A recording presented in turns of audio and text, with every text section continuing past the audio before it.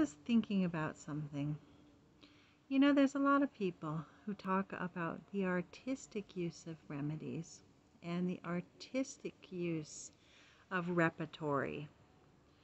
And I was wondering if perhaps, just perhaps, some of their cures from the artistic use of rubrics within a repertory might simply be creating an artificial disease that displaces the original disease.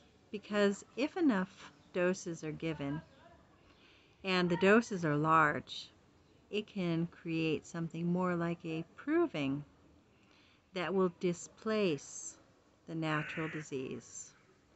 And so I'm wondering if sometimes that's what happens when people try the artistic approach. You know, what is the long-term results? Does that medicine need to be reapplied frequently? Is it just simply palliating with an artificial disease that displaces the natural disease? Thoughts to ponder.